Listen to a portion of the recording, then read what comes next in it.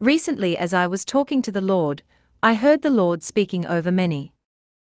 Get up again. Get ferocious in faith over the vision and what I have promised you. You are stepping into grand manifestation.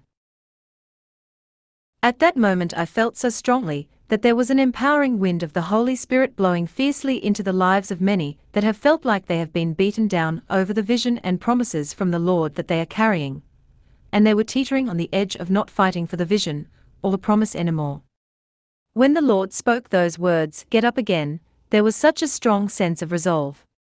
There was such a strong sense of resurrection power in His presence, a fresh empowering wind of the Holy Spirit that was blowing upon these ones, as they stood up with a resolve that was rooted in the faithfulness of God to fulfill and accomplish that which He has spoken, and with eyes of ferocious focus they roared no more. Immediately it took me back to many encounters I have had over the last year, seeing the Lion of Judah standing in different places, and his roar was loud, no more. The roar of recompense. The roar of divine justice. The roar of restoration. The roar of sevenfold recompense. I could feel the Spirit of God reminding His people again who He is in them and who they are. He was reminding them again of their authority, and He was reminding them again of who He is in them and who they are in Him, and that He is faithful to fulfill that which He has spoken.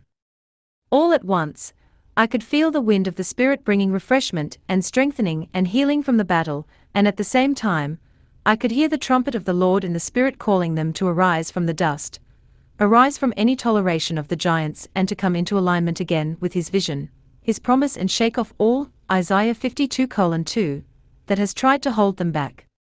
It was not something to be conjured up in their own strength, but it was in the place of focusing again upon what He had spoken and refusing to move. It was a place of rested surrender, a heart posture that said, "I will not be defeated. I am an overcomer in Christ, and this is what God has said." I heard the Lord say, much of the attack that many have faced has not only been over the manifestation of the vision, but it has been over the release of their voice in this hour. It has been over the release of my prophetic voice to them and through them in this hour. It has been over an army arising with a conviction of the power of my word that burns within them like fire, and over the posture of the ferocious focus of faith, to take me at my word and not move. The Lord continued to speak, "I am bringing forth the second wind. I am bringing forth the resurrection wind. Nothing is done in your strength. It is not by might, it is not by power, it is by my Spirit. I am calling these ones to ferocious focus again on my faithfulness. To lift their eyes again in worship, to lift their eyes and voices again in praise. To arise from the dust again, with a decree that says, 'My God is faithful.'" You are stepping into grand manifestation. When the Lord spoke the words, "You are stepping into grand manifestation," I felt strongly to look up the meaning of the word grand.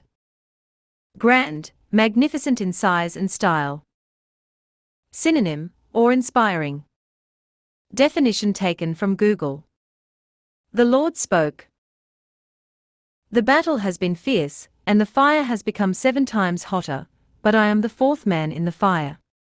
I am delivering you. I am bringing you forth, I am bringing you out. I am heralding your deliverance.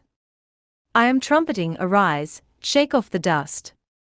I am calling you forth into a place of seeing grand manifestation. The power of the mustard faith is bursting forth in this era to release monumental moves of my Spirit. The battle has been fierce because of the magnitude of what I am doing in and through you. It's bigger than you think. It's greater than you can imagine. You are truly entering a time of being reintroduced to my power in this new era. You are entering a time of the most magnificent miracles you have ever witnessed that will leave you in awe and wonder of who I am. Don't shrink back. Don't allow intimidation to keep you down. Arise. Shake off the dust. Feast of my faithfulness. Get ferocious over the vision and promises I have given you, for you have entered a time of grand manifestation, which will see my holiness, majesty, power, and goodness explode all around. You will see like never before that I am truly the God of Ephesians 3:20.